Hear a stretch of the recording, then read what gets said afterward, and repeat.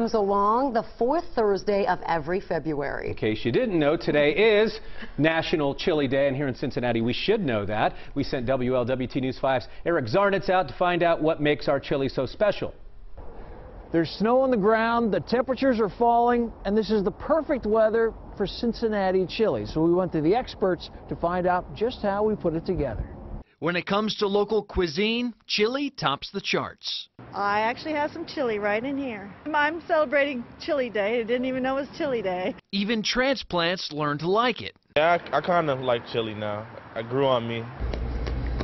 This is Jeff Sheldon, the program chair at the Midwest Culinary Institute.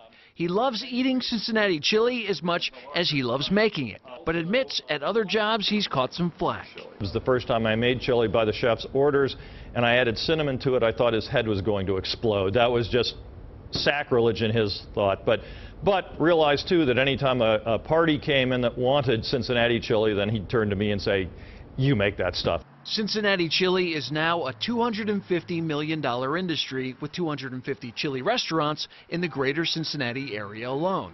While traditional chili seems to originate from the Southwest, according to Dan Wallert, author of Authentic History of Cincinnati Chili, our version started in Macedonia, now Eastern Europe. Cumin, cinnamon, and cloves gives our chili its own special flavor. It was first imported to New York City as a chili dog, then moved west, turning into the three-way, and eventually the cheese-topped dishes we see today. I can tell you, I have friends, every time they come from Houston, that's the first stop they make is at a Cincinnati chili parlor when they get off the plane. Now, Cincinnatians aren't the only ones that enjoy Cincinnati-style chili. There's actually a chain of restaurants in the Mideast that serve it in Qatar, Jerusalem, and Israel, and also portions of Afghanistan.